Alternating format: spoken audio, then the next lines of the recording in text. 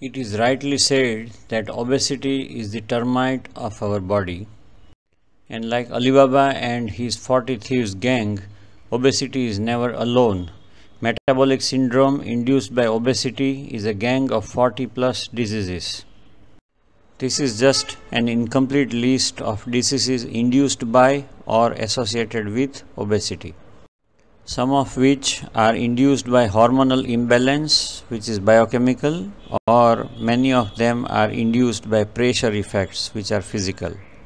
The first and the foremost is dyslipidemia, which is imbalance of lipids or very high levels of lipids, which makes the blood highly viscous and not easily flowable, and as a result of which body tries to retain water and sodium to keep the blood fluidish and diluted, and ultimately the water and sodium retention and a very thick blood due to high levels of lipid leads to hypertension or high blood pressure.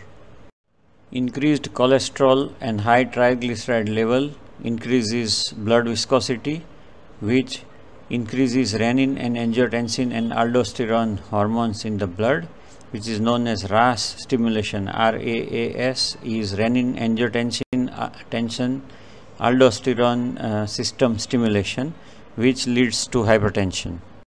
Increased amount of abdominal fat leads to a direct compression of kidneys, and when the kidneys are compressed, it leads to hypertension. In this MRI, we can see that the normal person's liver is small in size and there is no congestion in the abdomen, whereas in case of an obese person, the liver has become so enlarged because of so much of fat deposition in the liver itself that it is compressing on the kidney, especially on the right kidney, and this compression on the kidney leads to activation of renin angiotensin and aldosterone system, which leads to hypertension. Normal person's blood pressure is 120/80. If the blood pressure is elevated from 120 to 129 and less than 80, it is known as elevated blood pressure.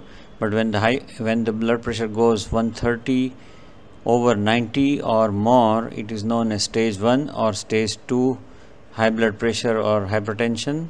And when the blood pressure goes above 180 systolic and 120 diastolic, it becomes a hypertensive crisis and the patient must immediately consult MD physician. Abnormally high lipids in the blood eventually starts getting deposited in the liver cells, and hence it leads to non-alcoholic fatty liver disease, which is very similar to alcoholic fatty liver disease. Parallel to fatty liver disease, obesity also leads to fatty pancreas disease. There is also a direct compression of the pancreas, and pancreas is the organ which secretes insulin and which regulates our blood sugar. Thus, the obesity leads to dyslipidemia, and dyslipidemia leads to diabetes and hypertension. Diabetes and hypertension are known as double devils because they are really the vicious twins. Obesity-induced diabetes and hypertension are quite similar to the hypertension induced during pregnancy and gestational diabetes induced during pregnancy because of the direct compression on kidneys and on pancreas. During pregnancy, in the late stages of pregnancy, there are many women who develop hypertension and diabetes, and the moment the delivery is done, usually the hypertension and the pregnancy, because the compression is now gone, both these diseases get reversed. Similarly, if we reverse obesity, when the obesity is gone, the compression is gone, and both these diseases are reversible without medications. Persistently and perpetually high insulin level as well as high lipid levels in the blood leads to hypertension and type 2 diabetes, because persistently high insulin levels lead to insulation of the cells so that the cells do not respond to insulin for transport of glucose.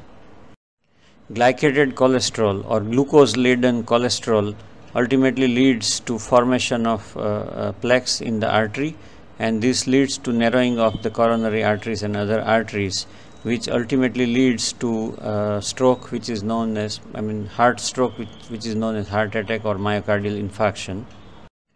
In the same way, plaque formation in the blood vessels in the brain can lead to brain stroke also.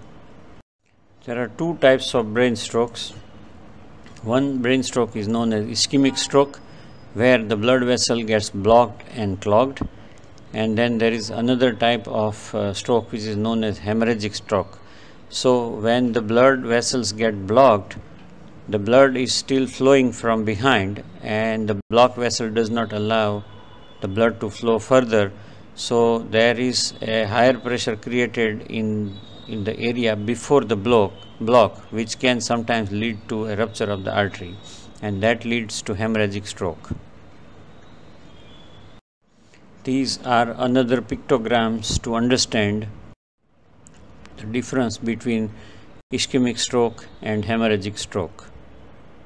The cartel of 40 plus diseases which come with obesity are known, this entire complex is known as metabolic syndrome.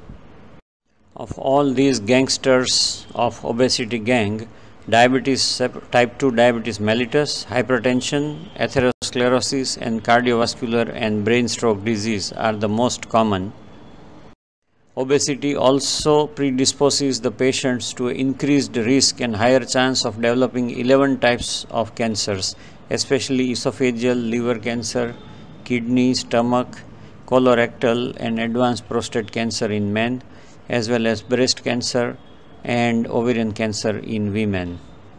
Obesity also leads to early senile dementia because the thickened blood and narrowed blood vessels leads to a reduction in the perfusion of the brain, because the brain in erect posture is the last organ to receive blood, because brain is the topmost and the heart has to pump blood against the gravity, and especially for the frontal lobe, the frontal area of the brain as well as the parietal and the apical area of the brain receives the blood flow, which is the last blood.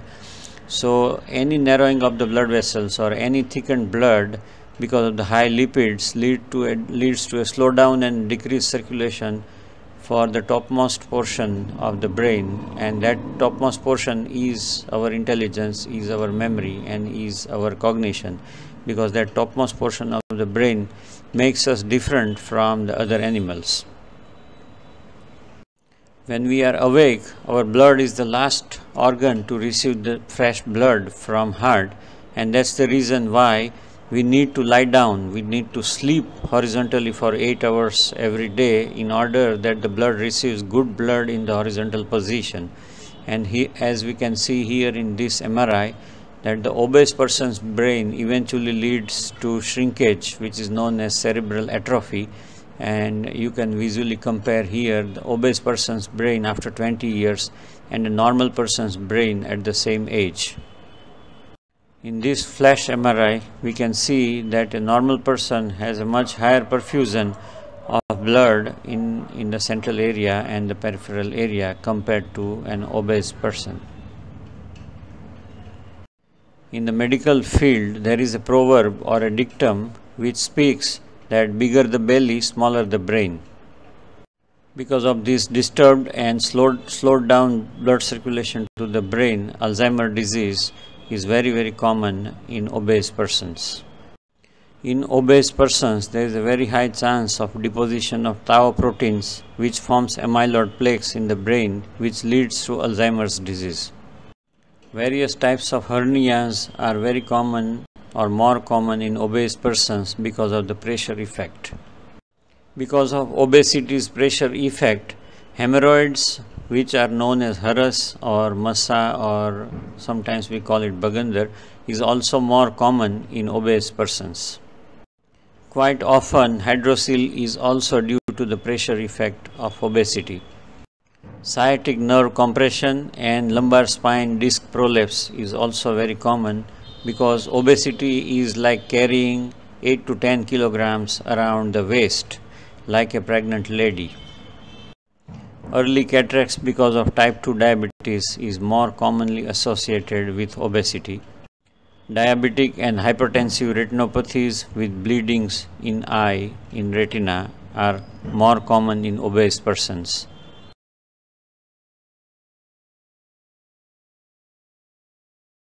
Uterine prolapse as well as pelvic floor organ prolapse are more common in obese women. Polycystic ovarian disease is also very common in obese women. Because of upward pressure effect, gastric reflux and acid peptic disease is also more common in obese persons. Baldness, gynecomastia, which is big breasts in males, and male pseudo-pregnancy look is always associated with obesity. Increased level of insulin leads to increased white adipose tissue or white fat, which leads to obesity, which leads to decrease in testosterone, and which leads to increase in dihydroxytestosterone. And this dihydroxytestosterone is the hormone responsible for baldness in male and hair loss in women. Because of gross hormonal imbalance, acne is also very common in obese persons.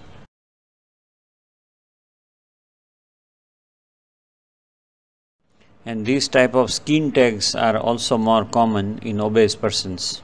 Obese persons have a permanent, persistent and perpetual compression of the third or the lowest lobe of their lungs, as a result of which it is very difficult for them to take deep breath.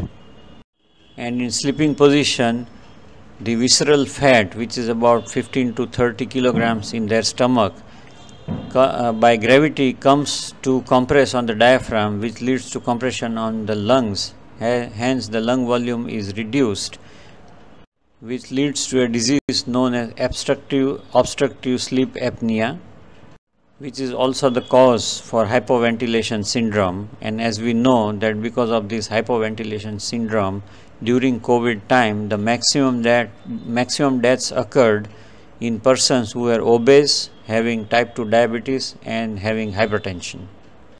90% of our weight is above the knee joint, and in obese persons this weight is aggravated by 20 to 30 kilo.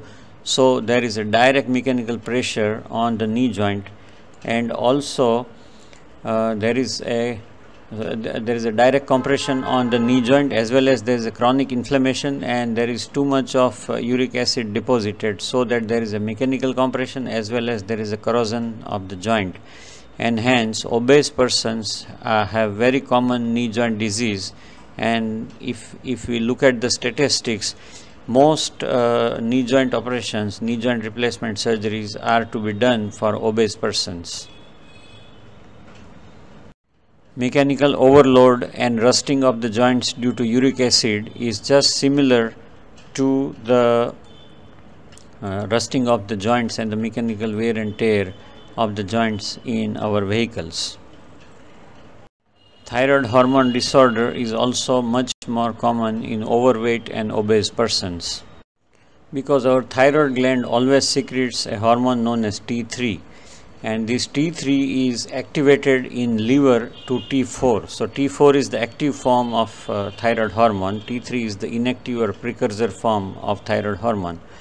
And this conversion from T3 to T4 takes place almost always in liver, and a fatty liver and the adipose tissue does not allow the proper activation from T3 to T4, and this is the reason that most obese persons, in spite of having a normal thyroid and normal T3 secretion, they are lacking in T4, the active form of thyroid hormone. This leads to hypothyroidism, and when the T4 hormone is less available in blood in active form, the fat burning stops.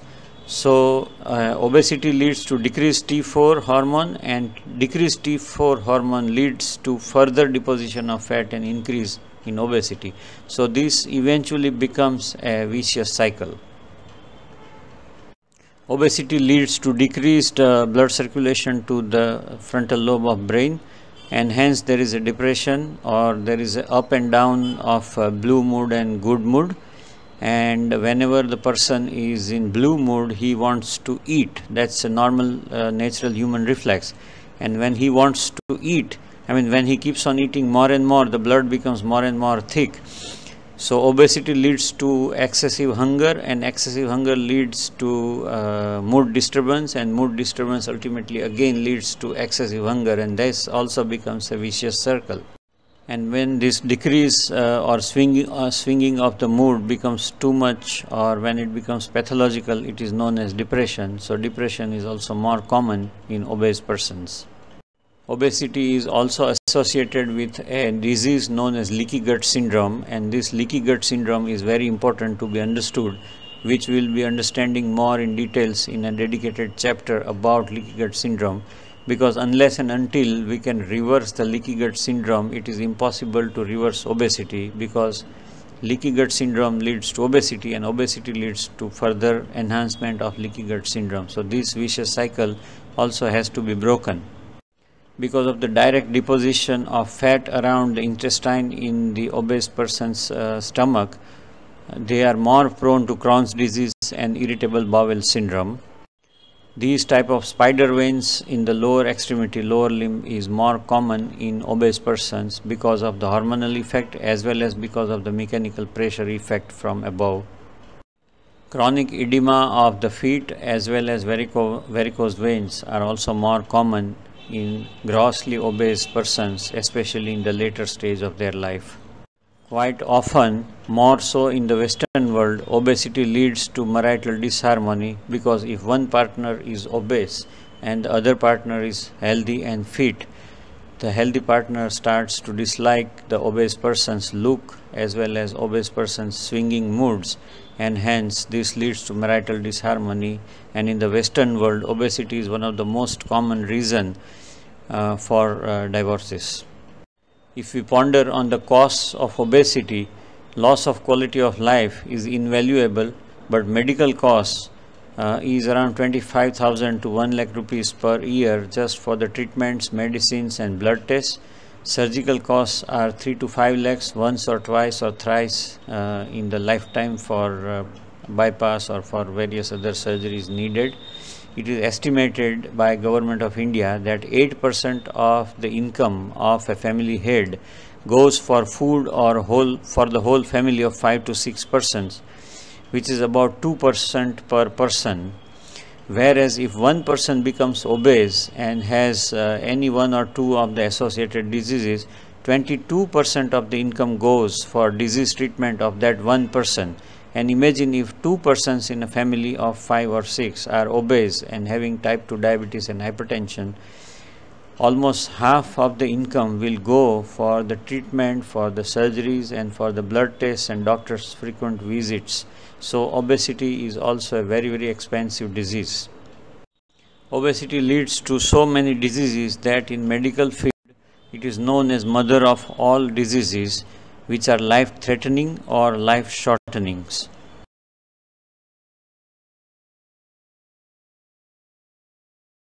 So from longevity point of view, from healthy life point of view, as well as from financial burden saving from the family, from that point of view also, we should always think of reversing obesity or preventing obesity for a healthy society and healthy families.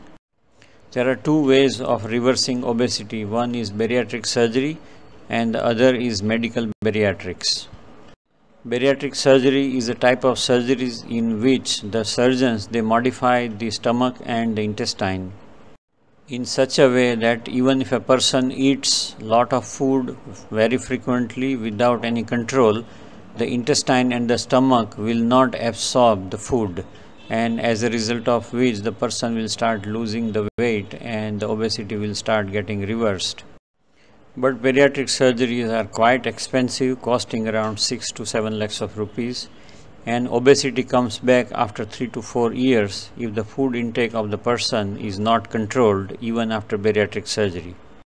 Our stomach is made up of smooth muscles like uterus.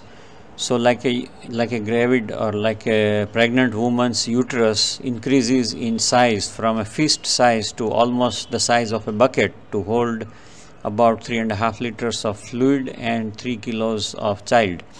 Or sometimes in twin pregnancy there are 7 kilograms of 2 children, and the fluid is around 4 liters. So as soon as the delivery occurs, within 3-4 days or 5 days time, the uterus goes back to the original size of small fist. So the same way, if we want our willpower, by our willpower and by control of food intake and understanding what food will contract the uterus, what will contract our stomach, we can definitely reduce the size of our stomach, reduce our hunger, and reverse the obesity without any surgery, just by correct understanding and just by a little bit of willpower.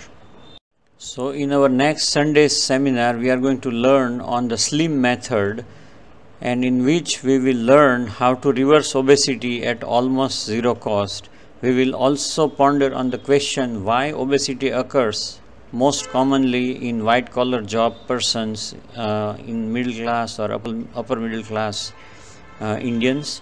Why obesity is more common after the age of 35? Why obesity is not seen in some people in spite of eating lots of food? And which are the 22 hormones of obesity which can increase obesity or which can decrease obesity? Unless we understand these 22 hormones, we cannot actually grasp the key how to increase or decrease obesity. But before we meet in the seminar, please work out your target ideal weight. And your target ideal weight is 21, which is the body mass index, ideal body mass index. So 21 multiplied by height in meters, multiplied again by height in meters, that is the square of height in meters. So that should be the target weight. For example, my height is 1.65 meters. So my target weight is 21 multiplied by 1.65 multiplied by 1.65, that is 57.2.